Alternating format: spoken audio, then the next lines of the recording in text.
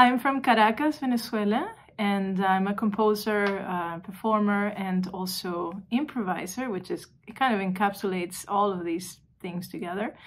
I began playing the piano when I was just 7 months old. It sounds a bit crazy, but my parents gave me a little toy piano, and my parents were very surprised when they noticed that all I wanted to do was play with the piano and also try and pick out the tunes that my mom would sing to me at night to put me to sleep.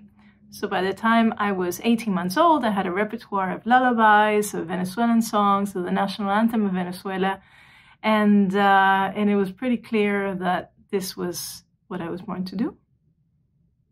I kind of struggled with finding my own reasons for being an artist. I think when you're born with a very obvious ability for one thing, it's very easy to get channeled into a life doing that. But I think you have to come to a point where you really assess what it means to you and what you want to create with that talent, and also how you want to live. So I had many detours, totally zigzag kind of road.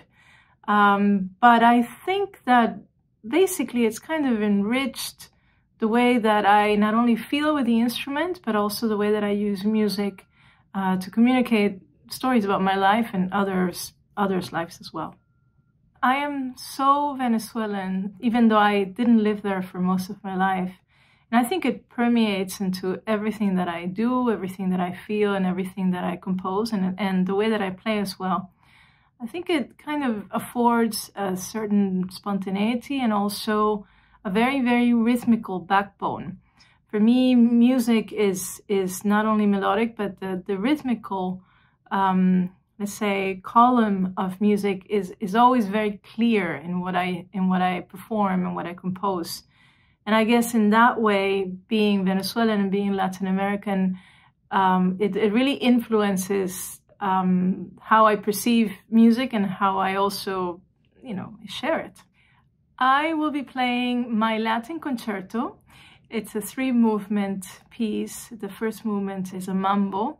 The last movement is an allegro venezolano, and the second movement has a beautiful duet with a clarinet, and it's kind of an homage to Argentina in a way.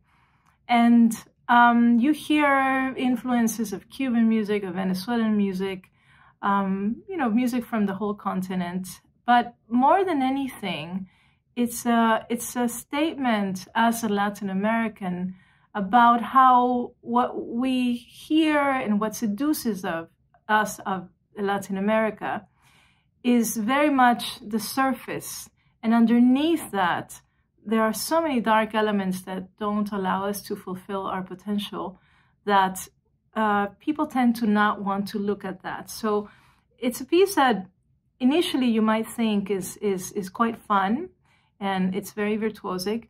And it is fun and it is virtuosic, but at the same time, it's kind of juxtaposed with these shadows that lurk behind that beauty and that, exotic color of Latin America. So it's a bittersweet piece. Carlos Miguel Prieto and I have known each other for a very long time. He's a real ally in so many ways, an amazing musician, an amazing human being. We have already played the Latin Concerto several times around the world, and we have many other concerts programmed with my piece. And I'm super excited to play it with the Minnesota, orchestra, because it's such a great orchestra, and it's wonderful to go there. I really look forward to bringing some of this Latin American heat waves, let's say, to the cold of Minnesota.